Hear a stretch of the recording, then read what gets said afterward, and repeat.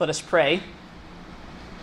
Dear Lord and Heavenly Father, we thank you for this opportunity to gather and worship for you and for giving us your written word. Grant us wisdom, we humbly pray, to discern your will and obedience to follow it, and teach us to number our days, that we may apply our hearts to wisdom. Amen. Amen. Please be seated.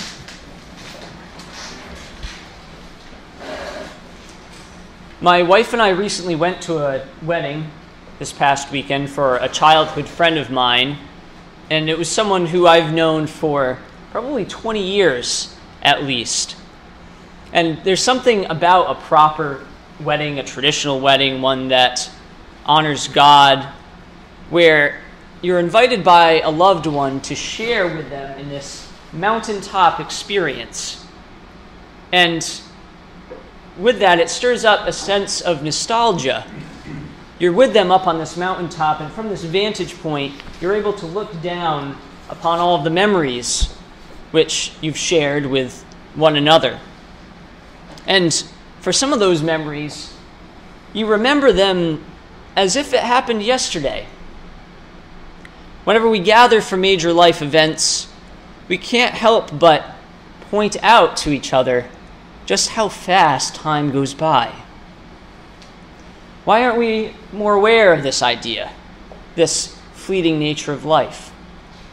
The vast majority of our lives are spent in ignorance and denial of our own mortality.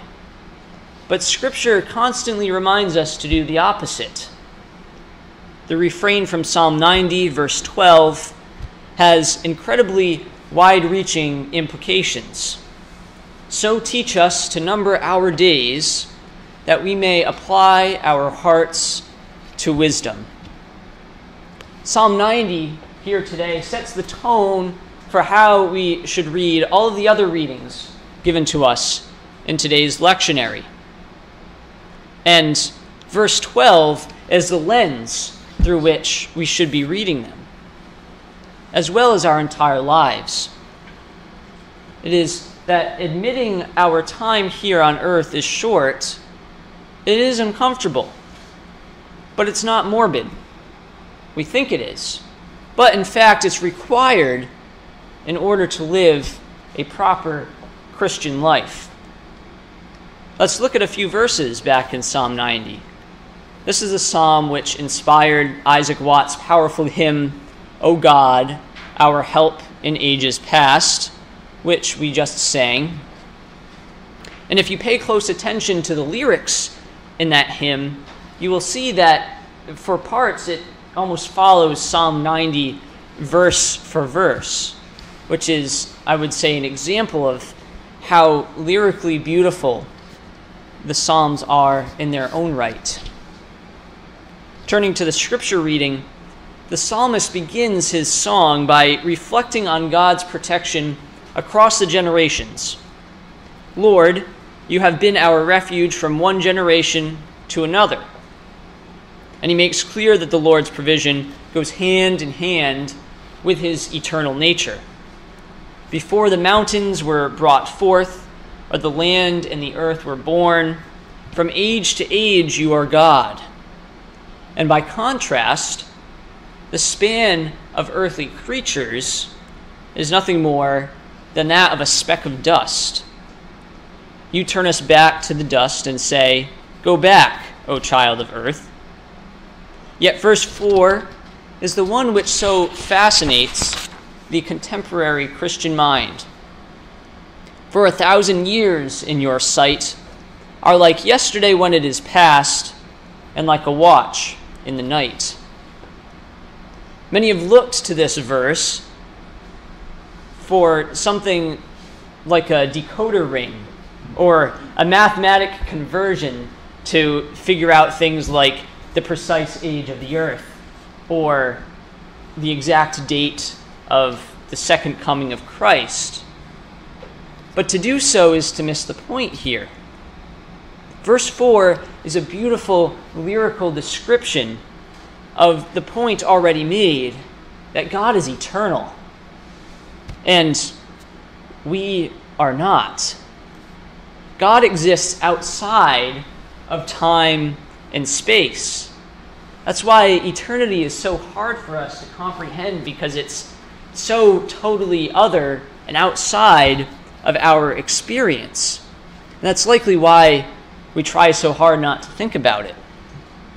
The concept of eternity, for sure, is one that would easily overwhelm us if we became preoccupied with it.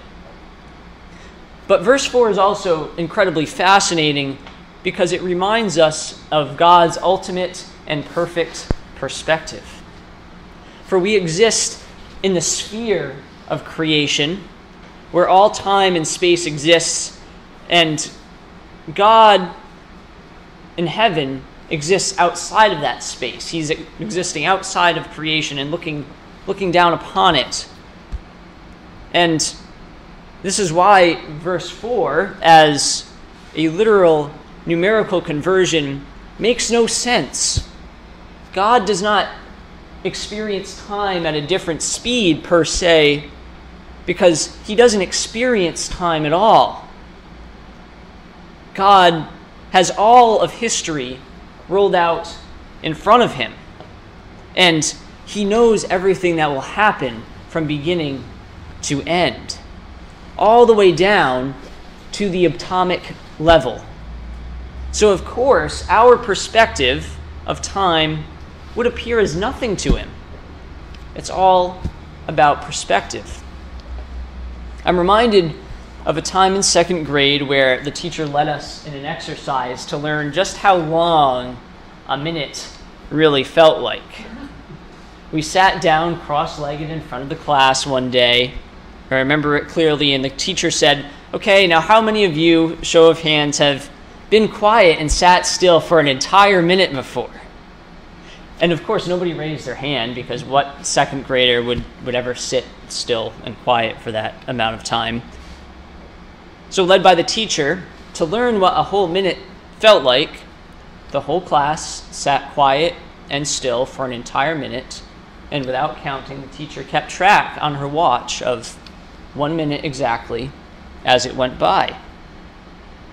And I still remember how strange it felt. When you're at that age, sitting in silence, doing nothing for an entire minute feels like an eternity.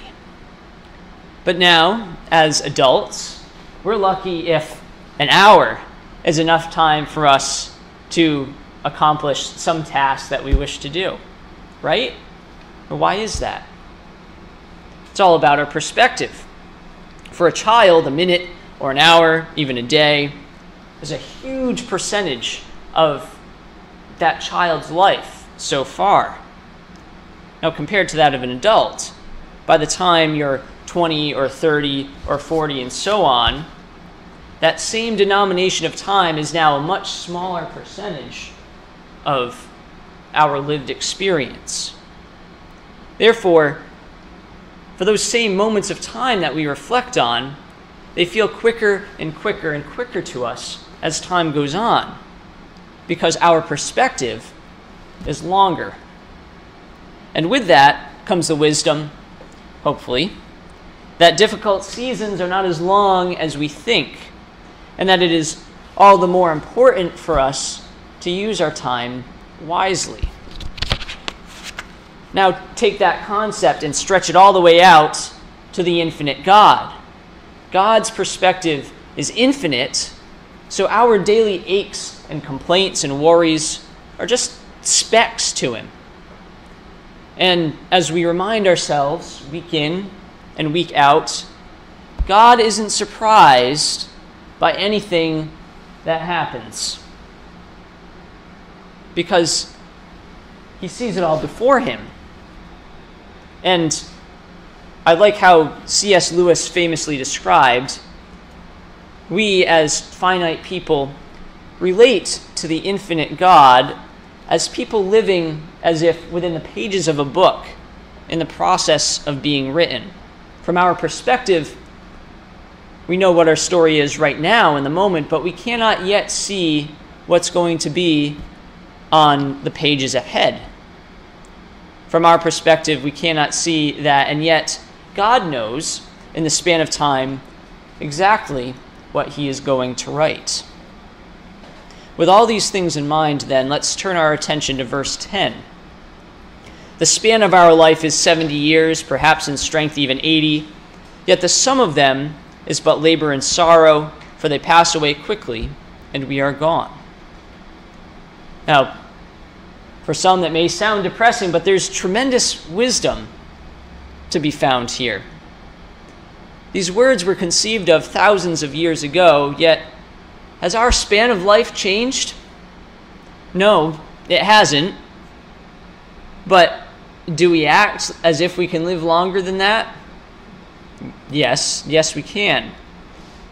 For all of our technological advancements and achievements in medicine, for all of our special diets and superstitions, man still lives to be about 70 to 80 years on average. Certainly, technological advancement and medical advancement have increased the percentage of us who can live longer, and it has improved our quality of life. For that we give thanks and praise to God. But what we see now, more than ever, is a willful ignorance that humans will somehow live forever here on this earth. Verse 12 is really the conclusion of the 11 verses before it. So teach us to number our days, that we may apply our hearts to wisdom. The right numbering of our days, that is, having the right perspective on our lives as we relate to the eternal God, is a necessary precondition to apply our hearts to wisdom. You don't have one without the other. Take again verse 10 as an example.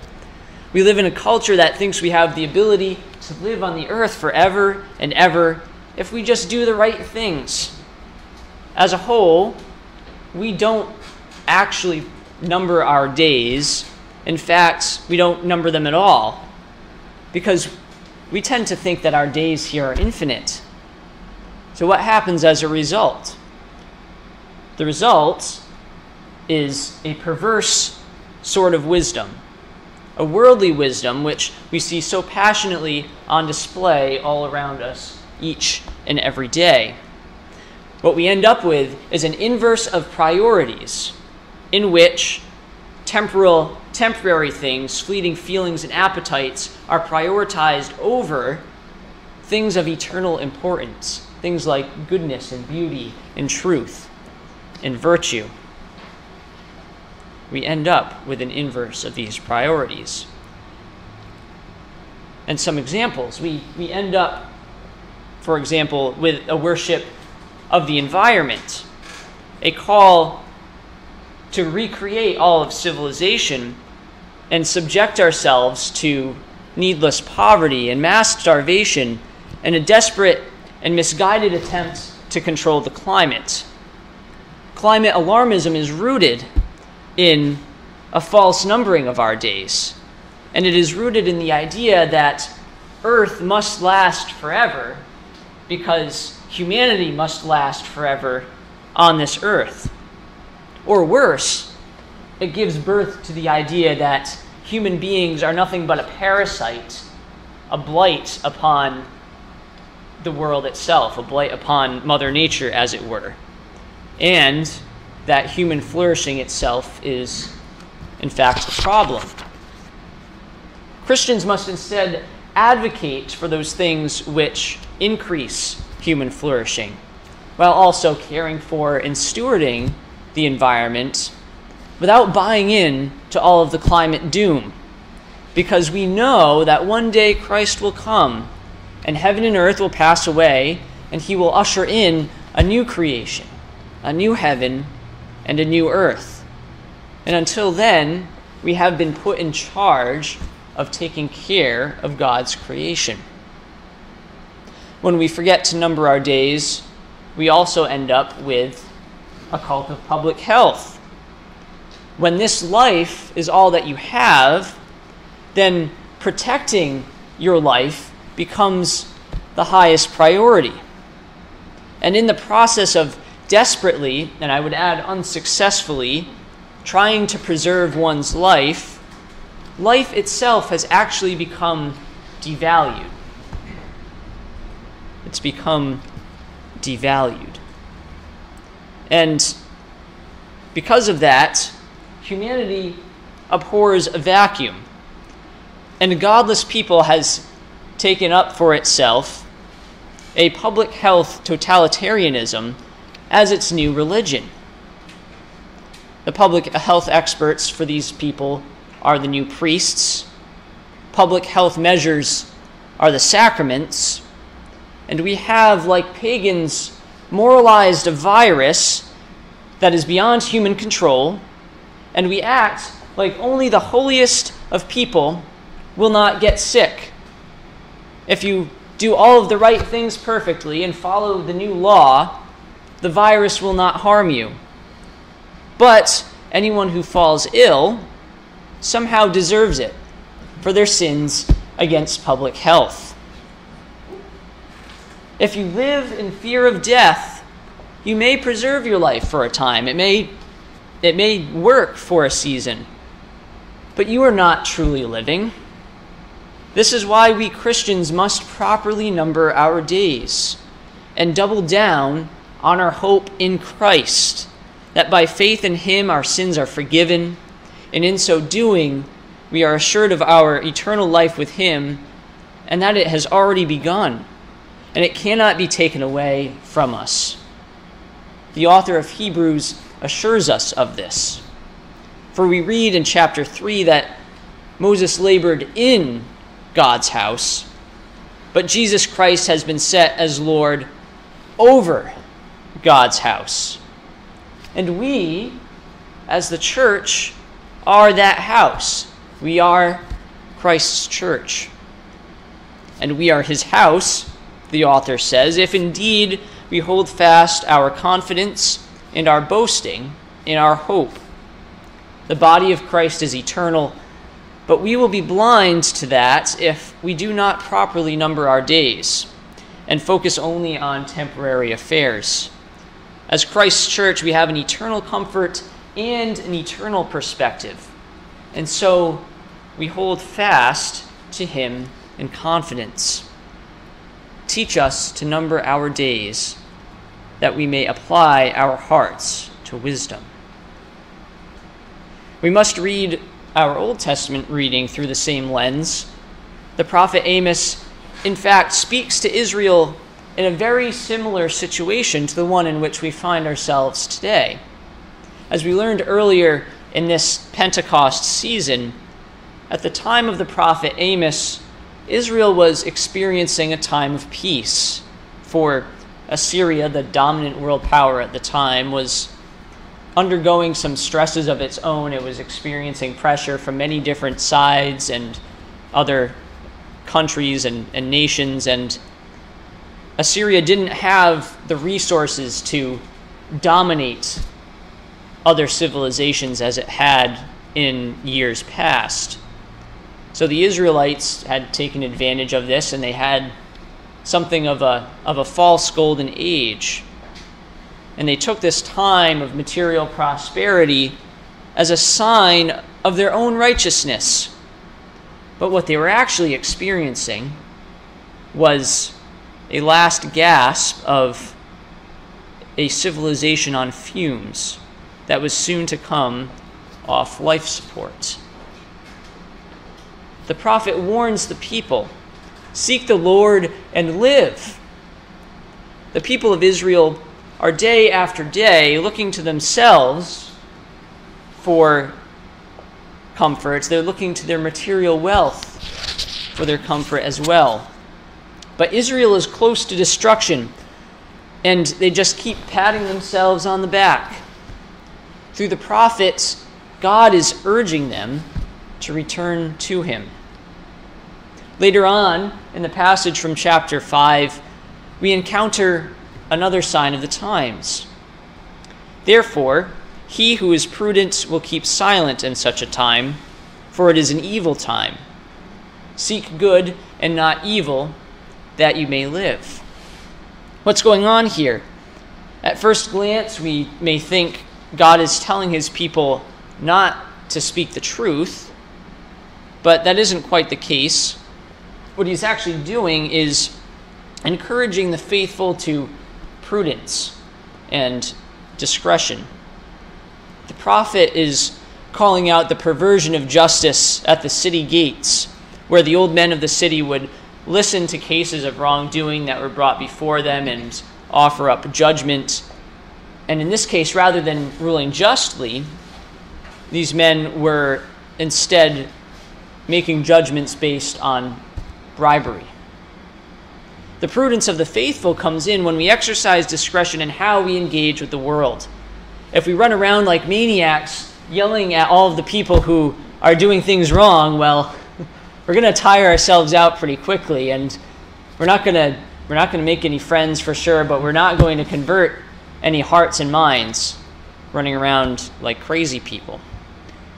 But also, if our focus is too narrow, then we will be focused on vengeance against wrongdoers.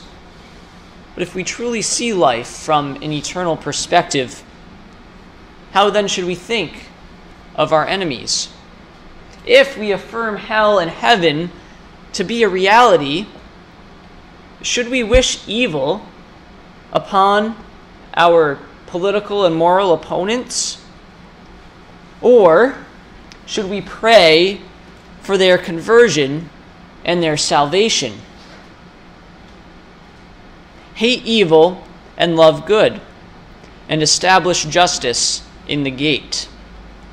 If this life is all there is to be had, then we will be tempted to seek the vengeance of those who oppose us. But for the Christian, we should know that no less than eternal life is at stake.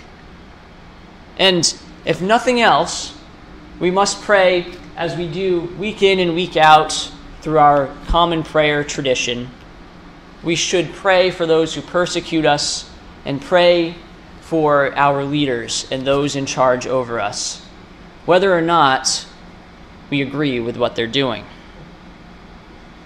Do we desire to see our politicians, for example, denied communion out of some sort of perverse pleasure, or do we desire and pray for them to be converted? It's a tough question for myself to answer as well. And do we wish for misfortune to fall upon those who hate us, or do we pray for God to redeem them? If we so number our days, we will then learn to hate evil and to love good. Lastly, let us turn to the passage from chapter 10 in Mark's Gospel. And here we read the account of the rich man and Jesus. This is a longer passage, and there's a lot going on here, so I want to focus primarily on the stark contrast between the rich young man's attitude and the truth which Jesus speaks. The rich young man is just as the Israelites were in the book of Amos, and just as our contemporaries are today. He was proud of his material wealth. He saw it as a sign of his righteousness, and he looked to it for validation. As a result, the rich young man elevated worldly goods above the obedient faith required to follow Jesus. And you can see it even in how he answers the question, or how he asks the question. You can tell he thinks he already knows the answer. He's coming up to Jesus just for further validation. He's not so much interested in hearing the real answer. According to the young man, he's already kept all of the commandments since his youth.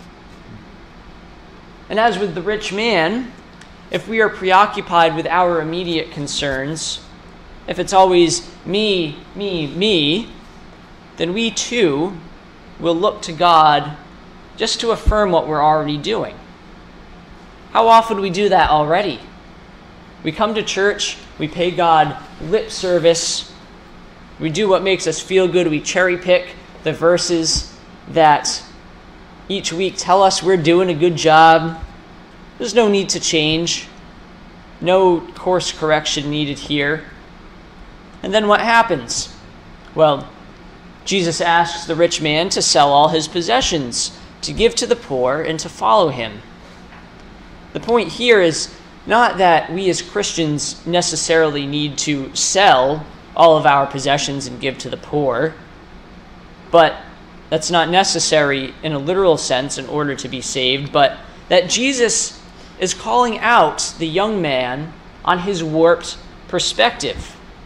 All of our worldly goods and even our own well-being must come second to a right relationship with God through Jesus Christ. Toward the end of the passage, we even see the disciples have trouble with this. Jesus warns them it is easier for a camel to go through the eye of a needle than for a rich person to enter the kingdom of God. And the disciples respond exceedingly astonished. Then who can be saved? The disciples, too, as part of their own culture, would have first understood wealth to be a sign of righteousness. What the heck are you talking about here, Jesus? And then, of course, Peter, not to be outdone, always the first one to speak up, says, hey, look, Jesus, we left everything and followed you. And Peter was not necessarily out of line in saying this because as a fisherman, as probably a successful fisherman, he would have left behind significant possessions and taken on real risk in following Jesus. Are we willing to risk the same, brothers and sisters? And Jesus, he answers Peter, with man it is impossible, but not with God. For all things are possible with God. Brothers and sisters, we cannot save ourselves. When we focus on this life, when we focus on our stuff, when we focus on just not getting sick or getting rich or being well liked, what we are saying is that we in fact can save ourselves. But salvation is found only through the blood of Jesus Christ, who died for us and has freed us from all sin if we trust in him. And as Jesus tells his disciples, the beauty is that if we number our days and apply our hearts to wisdom and follow the Lord, we are guaranteed an eternal blessing, which is far greater than anything else this world can provide. Yes, God is merciful to bless us in this life, but as Jesus warns the disciples, the blessings this side of heaven will come with persecutions. And as we march forward into a post-Christian world, we know that persecutions will come. But let us number our days and apply our hearts to wisdom. And may the glory of God eternal put all else into perspective and free us truly to live. Let us close by reflecting once more on the words of today's gradual hymn. O God, our help in ages past, our hope for years to come, our shelter from the stormy blast, and our eternal home. Under the shadow of thy throne, thy saints have dwelt secure. Sufficient is thine arm alone, and our defense is sure. Before the hills in order stood, or earth received her frame, from everlasting thou art God, to endless years the same. 1,000 ages in thy sight are like an evening gone, short as the watch that ends the night before the rising sun. Time, like an ever-rolling stream, bears all its sons away. They fly, forgotten as a dream, dies at the opening day. O God, our help in ages past, our hope for years to come, be thou our God while troubles last, and our eternal home. In the name of the Father, and of the Son, and of the Holy Spirit. Amen. Amen.